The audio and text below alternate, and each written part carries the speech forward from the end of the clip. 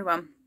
Today our thought for the day is in 2 Samuel chapter 7, and we are focusing on 11 to 17.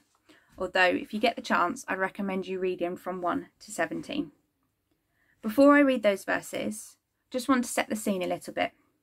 So David is talking to his Nathan the prophet. This is after Saul and Jonathan has died, and after David has defeated the Philistines and has brought the ark home into a tent. And he's now settled in his home, in his, a palace. They say cedar house, which shows that the place is full of luxury. And he's in peace. There's no war right now. This is before Bathsheba and before Absalom, please correct me if I've got that wrong, overturned the people against him. And so David is sat with Nathan in this luxury house, and he realises that this isn't right.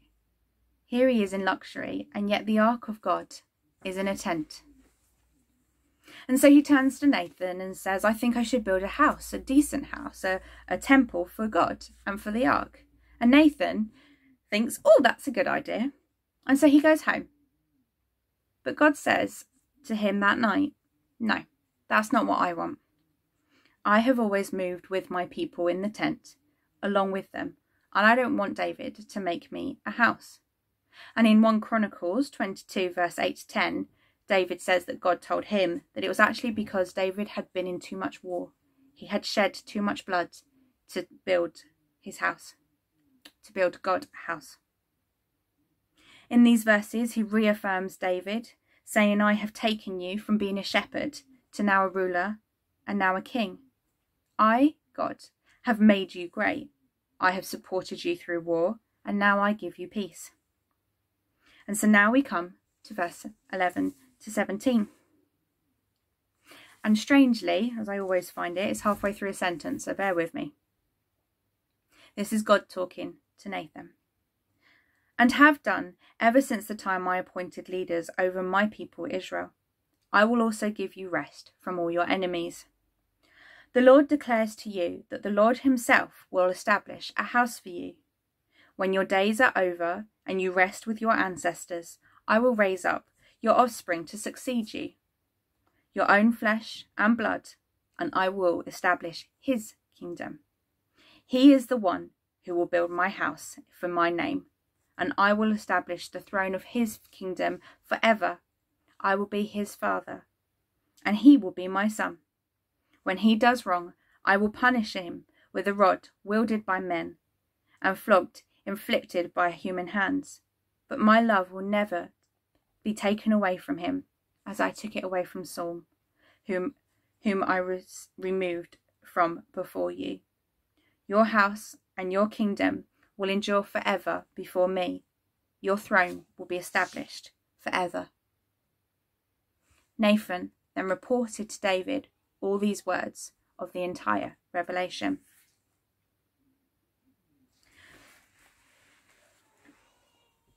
In verse 11, God says no to David, but let me build you a house. He turns to David and says, no, thank you for the kindness. Thank you for wanting to build me a home, but I don't want that. I want to build you a home. I want to build you a house. And understandably, now we look at it, we can see that God is saying, I'll build you a legacy, a dynasty, a future. It says that he goes on to saying about how God will raise up an offspring to succeed David. And it's worth noting that never yet at this point had there been a king succeeded by a son in this time in Israel. So as we know, Solomon did build a house. Solomon, being David's son, did build a house for God. And God did establish Solomon's throne forever. David's family did rule for 4+ centuries. But out of the Jesse line came Jesus, who then ruled forever. And in Isaiah chapter 11, he talks about it there. The discipline that he talks about may sound harsh, but it is talking about a special love, a fatherly love, a supportive love of correction. But he promises to never take away his love and his support to not only David, but also Solomon, and follows through their line all the way through to Jesus. So partly God establishes his promises here through Solomon. He ruled, he had the close relationship, and he built God's temple.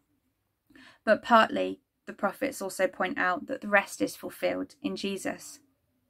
In Isaiah 9, verses 6 to 7, for unto us a child is born, a son is given. He goes on to say, unto the throne of David. And through God and through Jesus' sacrifice, we are established in God's family. We have become God's children. And some scholars, theologians, theorize that we are equally entitled to those promises because we are God's children. So what do we think God is saying in this?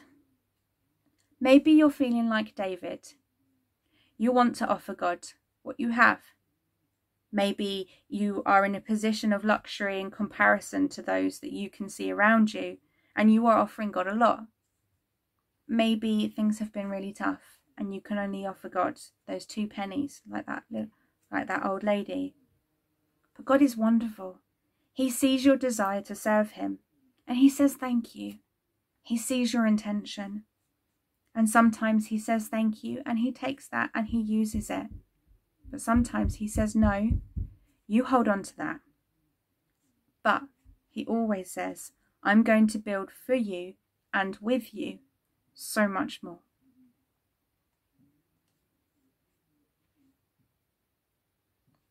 Do you feel like God is building you a home, a life? Maybe a dynasty, or a legacy?